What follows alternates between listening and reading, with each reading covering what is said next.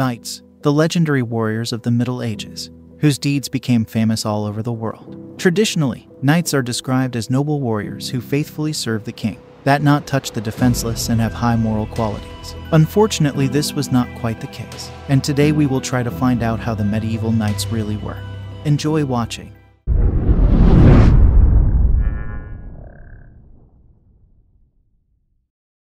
Knights are people granted an honorary title of knighthood by a head of state, including the Pope or representative for service to the monarch, the church or the country, especially in a military capacity. The birth of knighthood originates after the fall of the Western Roman Empire, simultaneously with the formation of the barbarian kingdoms, when Christian influence began to increase throughout Europe. In the early medieval period, any well-equipped horseman could be described as a knight, or miles in Latin.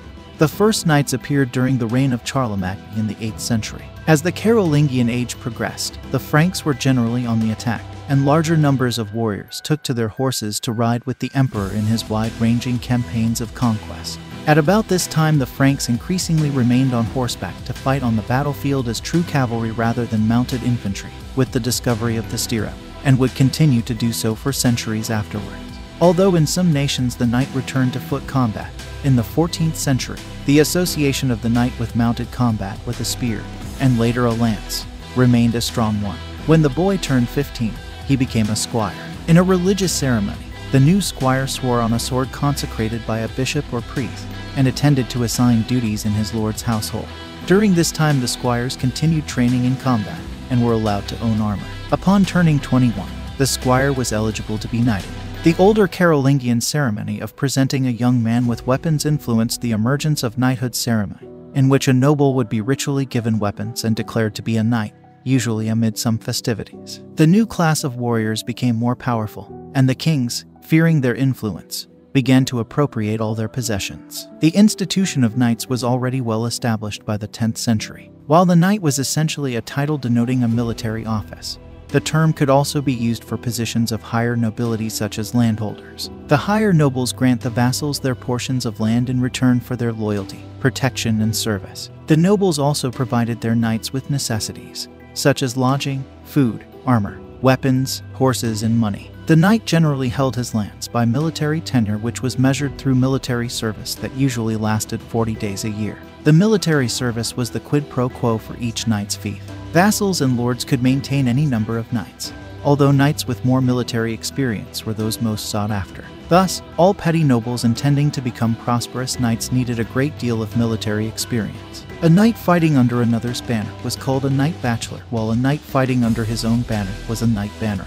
A knight had to be born of nobility, typically sons of knights or lords. In some cases, commoners could also be knighted as a reward for extraordinary military service. Children of the nobility were cared for by noble foster mothers in castles until they reached age 7.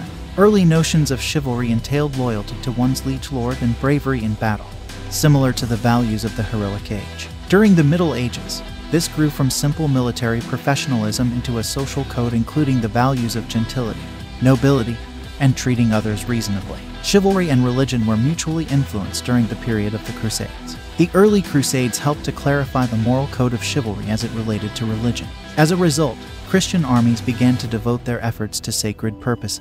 As time passed, clergy instituted religious vows which required knights to use their weapons chiefly for the protection of the weak and defenseless, especially women and orphans, and of churches. However, the knights during the Crusades were not strong adhered to noble moral qualities. By killing Muslims in the East, they have earned a reputation as murderers, robbers, and rapists. In the mid-12th century, the tide began to turn in the Crusades. The Islamic world had become more united under effective leaders such as Saladin. Dissension arose among Christian factions in and concerning the Holy Land. The Knights Templar were occasionally at odds with the two other Christian military orders, the Knights Hospitaller and the Teutonic Knights, and decades of internecine feuds weakened Christian positions, both politically and militarily. After many crusades, the Knights' orders acquired a lot of wealth brought from the ravaged lands. After returning home, persecution, torture, and murder of members of the order followed due to the French king's fear of a coup d'état by the growing influence of the Crusader order. And with the advent of firearms, knights have completely sunk into oblivion.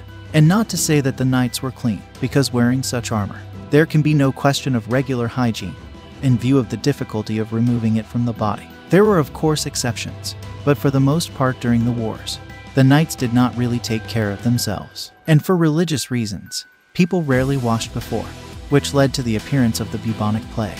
In peacetime, knights often demonstrated their martial skills in tournaments, which usually took place on the grounds of a castle. Knights can parade their armor and banner to the whole court as the tournament commenced. Medieval tournaments were made up of martial sports called hasteludes, and were not only a major spectator sport but also played as a real combat simulation. It usually ended with many knights either injured or even killed.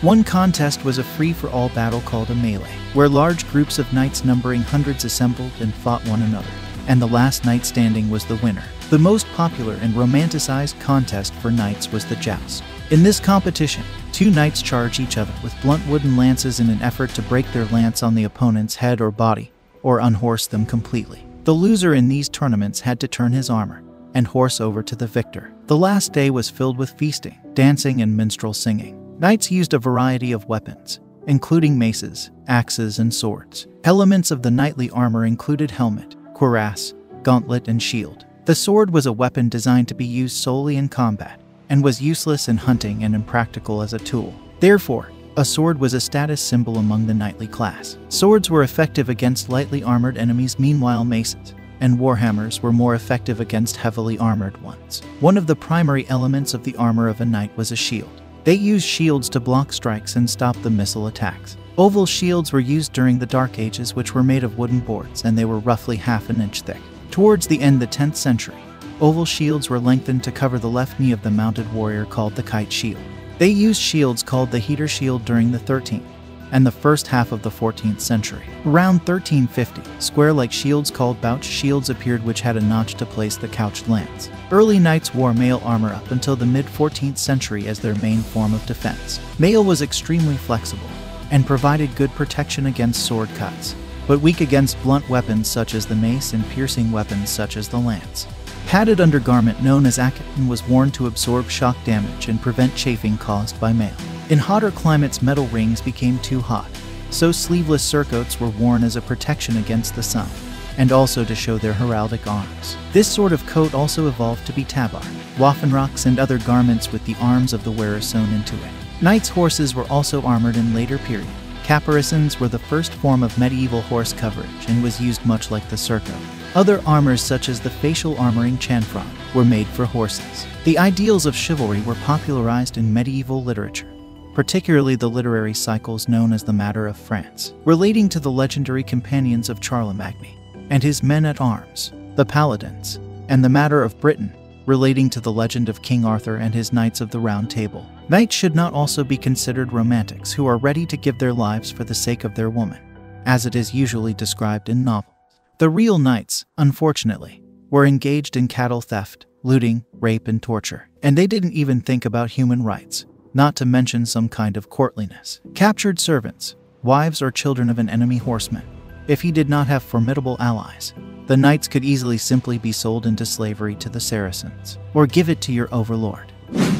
That's all for today. Thank you for watching. Write in the comments your ideas for the next video. Subscribe, and see you later. Goodbye.